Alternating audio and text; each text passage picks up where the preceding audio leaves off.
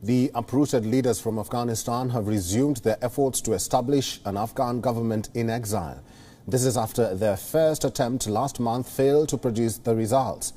Now, plans are again underway for the formation of an Afghan government in exile, which is expected to include Afghan leaders like Abdul Rasul Sayyaf, Amrullah Saleh, Ahmad Masood, Salahuddin Rabbani, Abdul Rashid Dostum, Mohammed Mohakik, Mohammed Hanif Atmar, General Atta Nur and Dostum are the key architects of the upcoming Afghan government in exile. After the fall of Kabul to the Taliban, Amrullah Saleh and a number of Afghan Defense Forces personnel fled to the Panjshir Valley.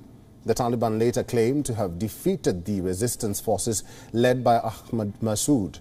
And later, it was learned that both Amrullah Saleh and Ahmad Masood, who led the resistance from Panjshir against the Taliban, were in Tajikistan. Last month, there was an announcement about the formation of a government in exile led by Amrullah Saleh, who was the first vice president in the Ashraf Ghani regime. But the group could not meet in Tajikistan as planned, and now the prospective members of the government are expected to meet soon. Kabul fell to the Taliban on August the 15th, and no country has yet recognized the Taliban government. Taliban government is seen as non-inclusive with no representation of women and minorities like Hazaras.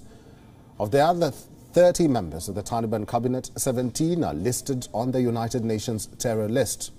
Interestingly, Afghan missions still continue to work globally as they used to under former President Ashraf Ghani. Even in countries like Pakistan, the Taliban haven't taken over the Afghan mission, which continues to facilitate the transfer of Afghans back to Afghanistan.